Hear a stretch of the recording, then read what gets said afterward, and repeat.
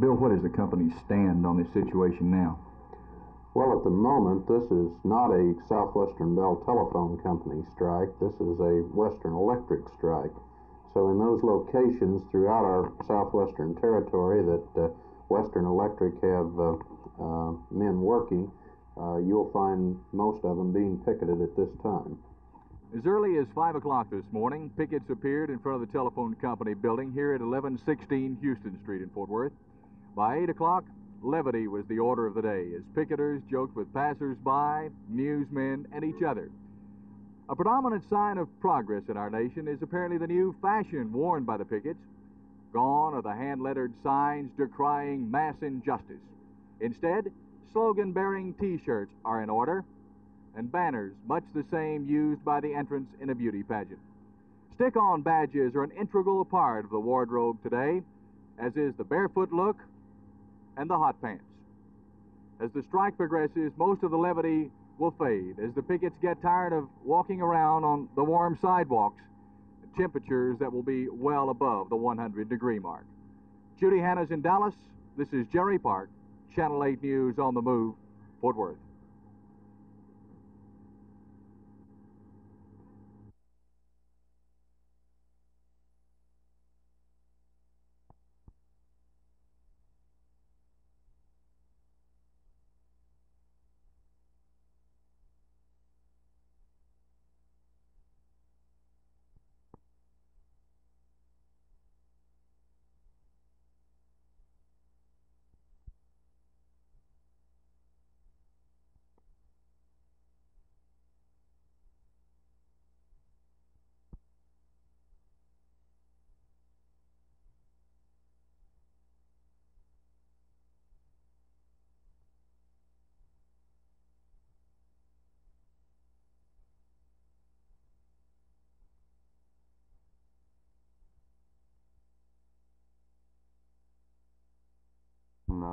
Accomplishing those goals?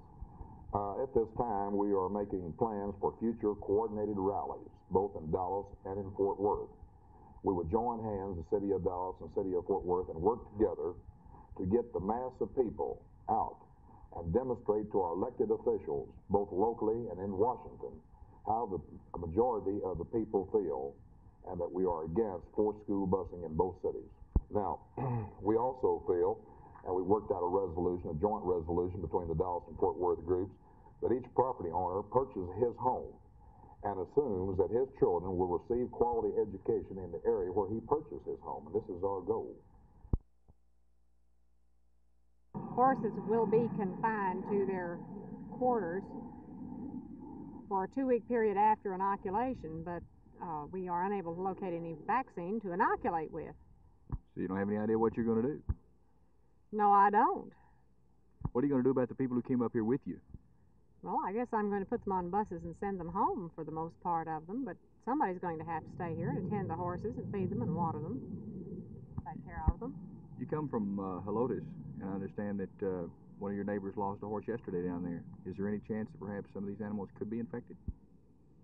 I wouldn't think so, by virtue of the fact that you just don't take animals on this hard a ride unless they are well, but I have no idea. I really don't know what the incubation period is on this particular bug, and I wouldn't know how to answer that. I have no idea what mosquitoes have bitten them.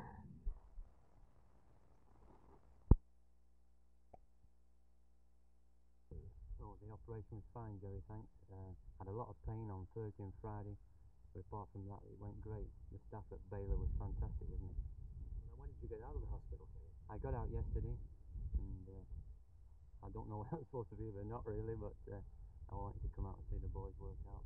Did the doctor tell you it would be okay the day after your operation to be conducting a clinic in 100-degree heat?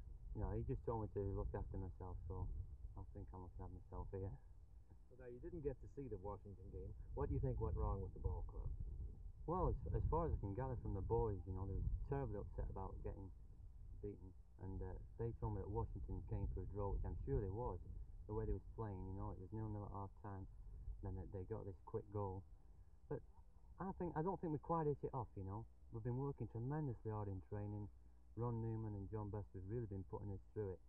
And the boys have been fantastic. But I think we've missed Phil Tinney, to be perfectly honest. You think Phil's presence next Sunday afternoon will play a great deal of difference in the game? I'm sure. I feel sure so. Phil is, makes us tick. He can place the ball anywhere, and I think he's a very fine player, as I do all the Tornado players. Do you expect you'll see action again before the season is through? I'm sure. I would like to think so. My doctor seems to think it may take a bit longer, but my leg's pretty strong, and I think I'll be there. I sincerely hope so anyway. What kind of a game are you going to have to play against Washington Mayor Sunday afternoon? It's going to be a tough game, there's no doubt. It's a very important game for both teams. We were very disappointed down here last weekend to lose, but of course they were more defensively inclined last weekend than they will be next weekend. So I'm looking for us to have a good game, and I think we can beat them. We're quite good enough. We really are. And then the week after that, you play a doubleheader, Atlanta there Friday and Montreal here Saturday, right? That's right, yes. Of course, Atlanta is still smarting from the 4-1 defeat we handed to them down here. They're always tough to beat, always tough, and particularly in Atlanta. But again, it's a game which we must win. We can win if we play well. We can beat any of these teams. And then the next day, Montreal. Nothing more need be said about that game, should it? I think not. It's a game which we're going to win there. Again, we were very disgruntled. It's one of two things that happened in the game up in Montreal. We're looking for revenge to win the game, win it well, and show them how soccer should be played,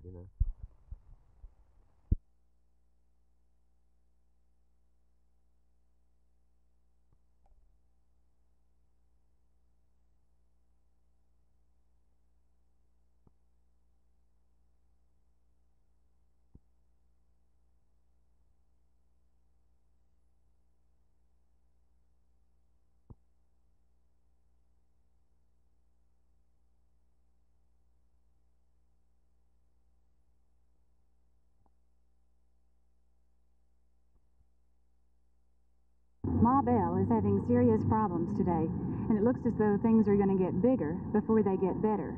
3,400 members of the Communications Workers of America are picketing 32 locations in Dallas alone, and some 500,000 members across the nation are in a strike against Western Electric Company. A party atmosphere is prevailing on this first day of the strike at CWA Local 6215 and has since the picket lines went up before daylight this morning. John Agee, president of the local, explained the communications workers' position. Well, over the last 3 years since we negotiated a contract, we have lost $24 a week to the cost of the rise of the economy alone.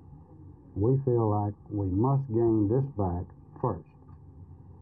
In the pensions itself, we feel like the pension plan is totally inadequate. How do you proceed from here in the strike? Friday morning, the contract between Southwestern Bell and District 6 communication workers will expire at 12:01. Our plans are to put up pickets around every location in the city of Dallas. All of our people will honor these pickets. How long do you expect the strike to last? We know that it will last a minimum of 3 weeks after an offer is made by the company that's acceptable to International President Joe Byrne. It takes 3 weeks to send out a contract and have the members look at it, return their votes, be counted, and come back to the job if it's accepted.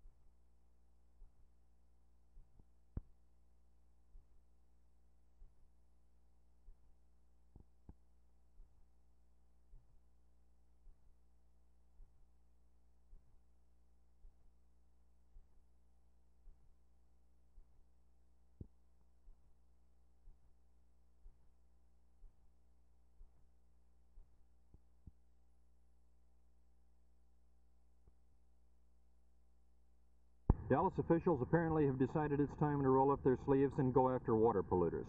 Monday's action by the City Council, though, resulted in only a week's delay before polluters are going to go on notice. The delay was at the request of Councilman Fred Zeter, who apparently had information that polluters may be trying to work on their own to clean up their wastewater discharge. Staff members, though, have told Channel 8 News that water pollution will be cleaned up in the city. And they say this is only the first step in what may be a campaign to clean up water pollution to a considerable degree in Dallas.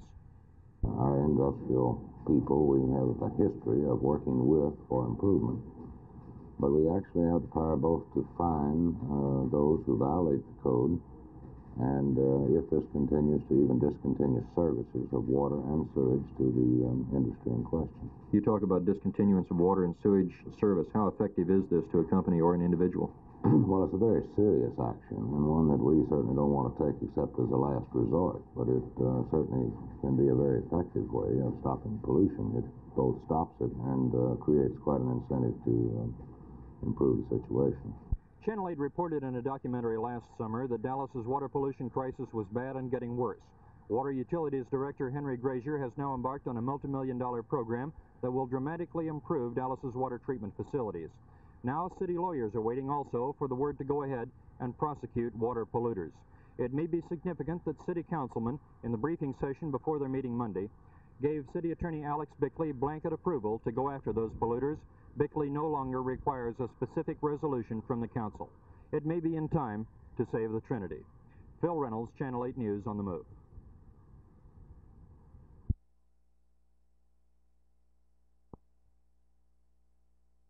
It's an extremely positive goal and will challenge this community. To make this, we will have to have a broader-based campaign, which means including more people and more corporations into the campaign. Will have to be more intensive to make up the deficits caused by the situation in the, particularly the defense industry. Those are the main minuses, and this is a very positive goal and will be a very strong challenge for the community to make, and one which we think we can make because of the tremendous support and interest of the people in the community to make this work, to show that we do have a broad-based, active community and one in which we all ought to be proud to live.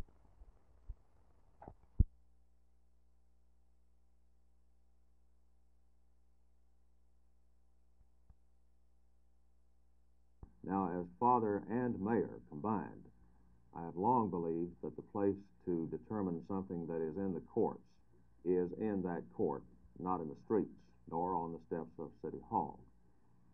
As mayor, the City Council has been strictly advised repeatedly by our own legal counsel, which, of course, is the counsel that we hire, not to take a stand, and every councilman but one has chosen to take that advice. And it has been pointed out that this is best for the school board itself, and school board members themselves have advised members of the City Council that this is what they wish us to do. So I am absolutely confident still of my position on the overall matter. Other city officials, and you particularly as mayor, received some abuse from the steps of City Hall yesterday. What's your reaction to that? I don't mind the abuse at all. I think that's part of the job. I will be glad to listen to anyone who is courteous, and some have been and some have not been. That's part of the job, and that doesn't bother me a bit. Do you feel that the city is losing by not taking a position since all the other local governmental units here have? I think we would had we not been strictly advised not to get involved. Now, the city councilmen, of course, are elected officials and are supposed to be responsive to public opinion. What effect is this going to have on them, do you think? None whatsoever, in my opinion.